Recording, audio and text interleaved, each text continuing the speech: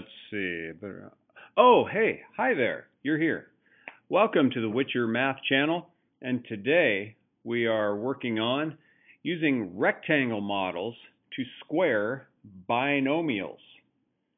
Wow, that's a mouthful.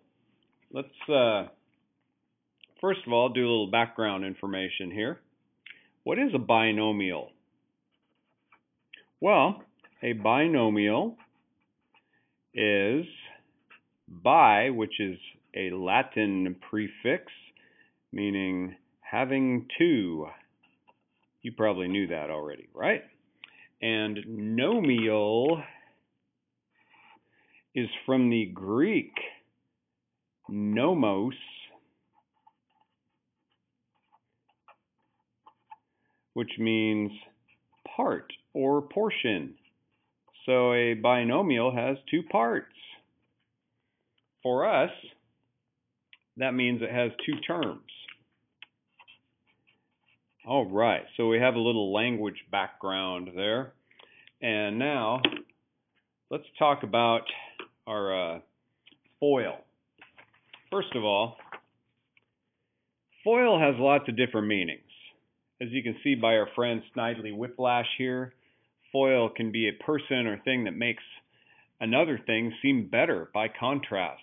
Look at how mean he is. Most people look better in contrast to Snidely Whiplash.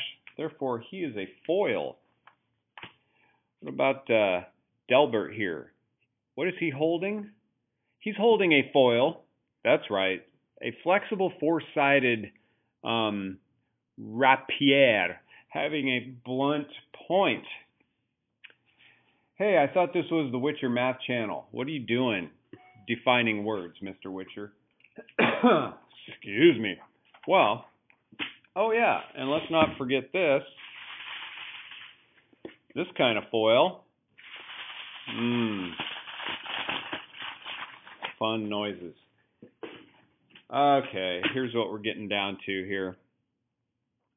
FOIL is in algebra, a mnemonic device or a linguistic tool that students use to recommend to multiply two binomials. There we go. The FOIL method: first, outer, inner, last.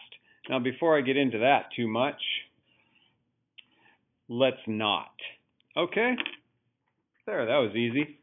Now, in order to square a binomial, and what I'm talking about here is something like this. There's my nomials. There's two of them, right? In order to square that, let's see what's happening when we square something simple, like a number. 5 squared is 25. What does that mean?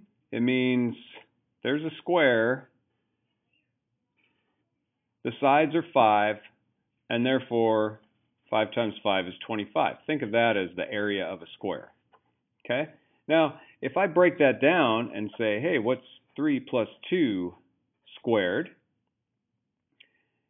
You add the 3 and the 2, and you get your 25. Some people do this. They think, oh, that's 3 squared plus 2 squared. That equals 9 plus 4 equals 13. Hey, that's a different answer. Let's break it down using our rectangle, though. If I go like this, and I make my 5 is actually 3 plus 2, and 3 plus 2, then I have 3 times 3, which is 9. I have 3 times 2, 6. I have another 3 times 2, 6. And I have 2 times 2, 4. When I add all those products together, I get 25. Very nice, very simple, very easy. Now, let's go to our example here. Let's take x plus 2, our binomial, and let's square it using a rectangle model.